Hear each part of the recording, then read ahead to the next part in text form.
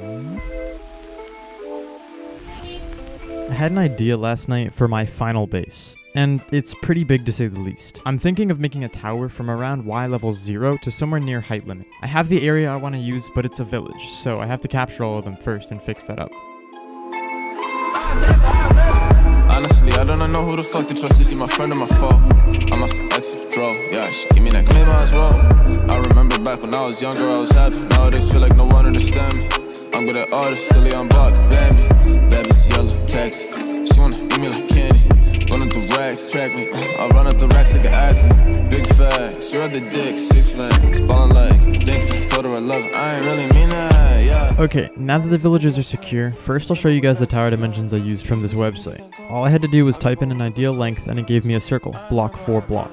So I copied it in-game and was left with this.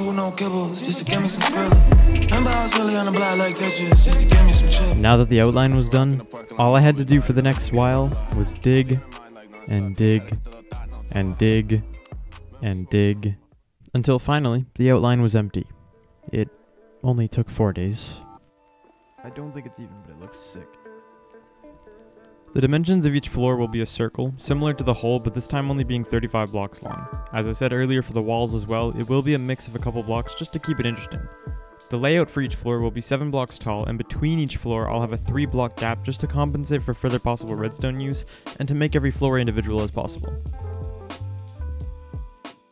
Okay, so as seen before, that string of events was recorded and edited 2 weeks ago.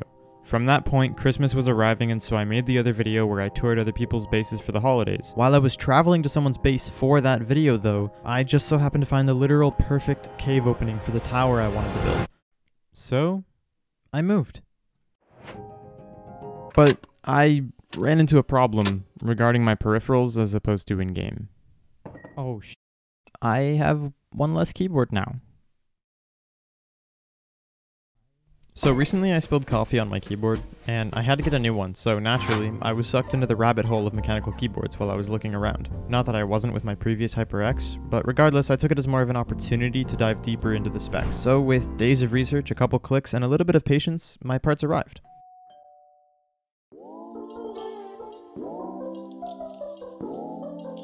Well, by parts, I mean a pre-built. I am thinking of getting mint chocolate chip switches later, but they're out of stock as of now, so I'll check back. The board itself is the EpoMaker EP84 white version. Naturally, I wanted to get something hot swappable because I planned on getting those mint chocolate chips well in advance. I mean, just listen to the sound. Anyways, outside the box comes the board itself, obviously. A little manual for color controls, I'm just going to put that to the side for now, alongside the cable, which is a stock, non-braided USB Type-C connector. It also comes with a keycap puller and a cheap switch puller, but the fact that it comes with them at all is actually pretty nice for this keyboard. As I said earlier, I do plan on putting different switches in, so this will actually come in handy, seeing as I'm not a keyboard fanatic by any means. Looking more at the board itself, we can see that on the base it has 2 height-shifting feet to flip up and down, with 4 rubber feet in each corner as well. Something I thought was actually pretty handy was regarding the USB Type-C connection. It has the standard plug of course, but with it you can see that it has these grooves for the cable to sit in, so you can wire it with a little bit more control on the direction.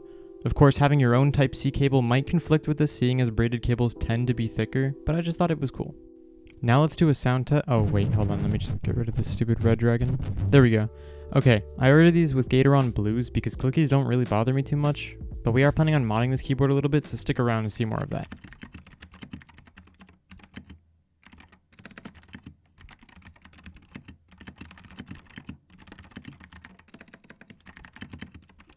Now that the dry test was done, I put a mouse pad on this time.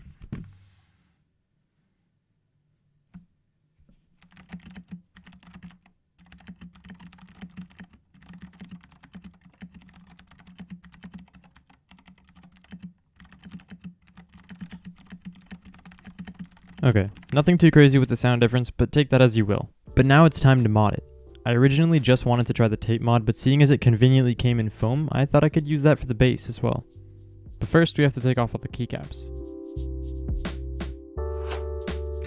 After a little bit of research, I found out how to take the board apart. Since it has no screws on the bottom part, I looked at the top thinking it was near the switches, but I literally had to pry it open, which was kind of weird, but at the same time it was kind of nice not having to use a screwdriver. Once the board was open, I simply detached the cord connecting to the PCB, cut a decent bit of foam, and put 2 layers of masking tape on the back of the PCB and was good to go. I just want to say it now so that it's stated. I seriously recommend you guys actually go watch videos if you want to modify your keyboard, just so that you don't break anything that you don't know about. And it also gives you a learning experience, so that's always nice. All I had left to do was put the keycaps back on and sound test this thing.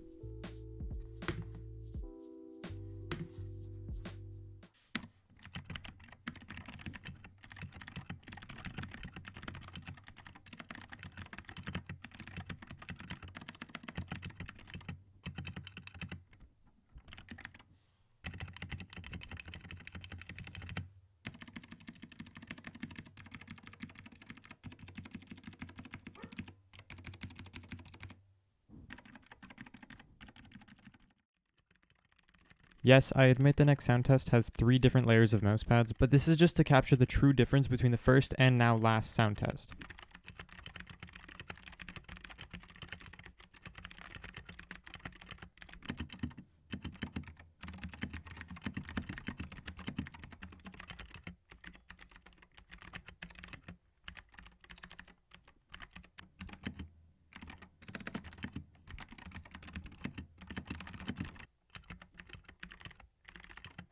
With me not actually having a whole lot of experience into keyboards, I found this project really enlightening, mainly because it proves that anyone can do it. With the new switches coming in the near future, I am very excited to start crafting the sound that I actually want out of this keyboard.